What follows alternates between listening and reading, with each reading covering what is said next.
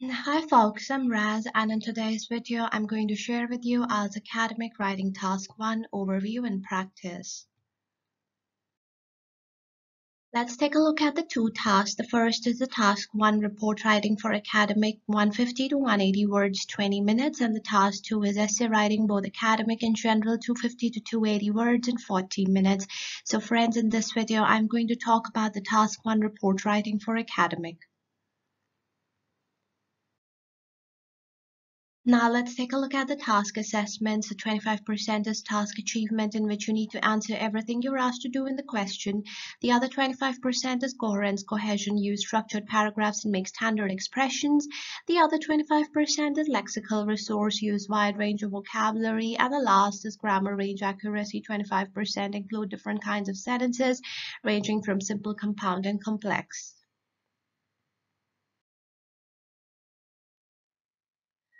Now let's take a look at the segregation of the paragraphs. So paragraph 1 is an introduction, paragraph 2 is overview, paragraph 3 is make analysis and group comparisons of different years, and paragraph 4 is make analysis and group comparisons of the remaining years. Now let's take a look at the types of graphs. So friends, we can get any graph like a pie chart, bar graph, table, flow chart, and we need to do combination charts as well. So here, if you want to describe facts and figures, take help of bar graphs, describe trends through line graphs, comparison tables and pie charts, describe process diagram or map, and describe a flow chart.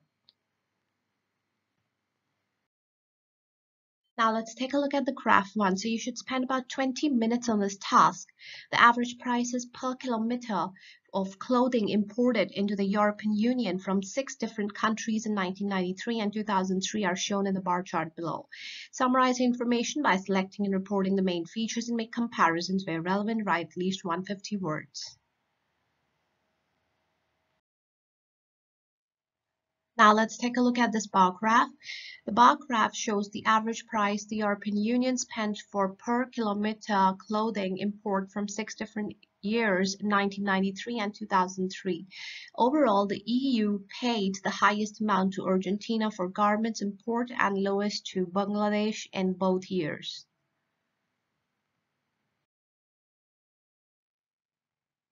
According to the illustration, the EU expended the major amount for clothing import from Argentina, which was approximately 28 pounds per kilometer. This rate was significantly progressive, almost 7 times higher than the rate it gave to Bangladesh. The second and third skyrocketing rates were given to Brazil and Japan, roughly 23 and 15 pounds respectively. China and India, on the contrary, got less than that, and their rate was higher than the import rate from Bangladesh. The latter received only around 3 pounds per kilo, which were almost 3 times less than the rate paid to Japan.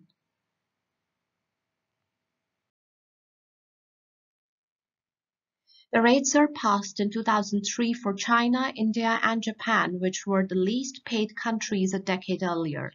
The price for costume import from Brazil remained unchanged while slightly declining for Argentina and Japan. Despite the price changes, Argentina and Brazil were still paid above than that of India and Bangladesh, while China's price went as high as 17 pounds, almost double that of 1993's rate.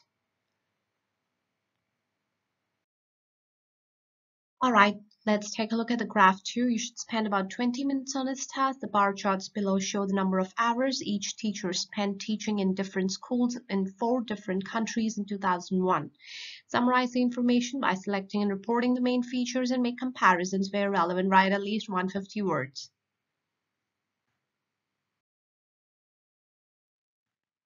Describe facts through bar graph. The column graph represents data on average teaching hours by each educator in 2001 in Japan, Spain, Iceland, and the USA in the primary, lower secondary, and higher secondary school levels.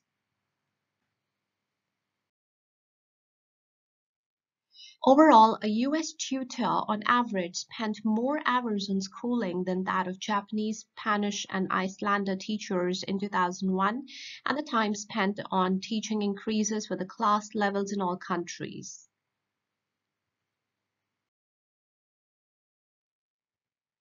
According to the illustration, an instructor in Japan, Spain, and Iceland typically expended around 600 hours in 2001 to teach elementary level students. This duration in the USA was the maximum, roughly 750 hours. A US mentor taught lower secondary students for exactly 1,000 hours in the same year, whereas it was roughly 600 hours in Iceland and Japan. However, lower secondary teachers in Spain disbursed roughly 750 hours each to their students. Finally, the time exhausted to teach higher secondary pupils in the USA was approximately 1,200 hours, which was 300 hours less in Iceland and Spain and precisely 700 hours in Japan. So thank you so much, friends, for liking my videos. Keep watching more IELTS writing videos and don't forget to subscribe to my channel. Thank you.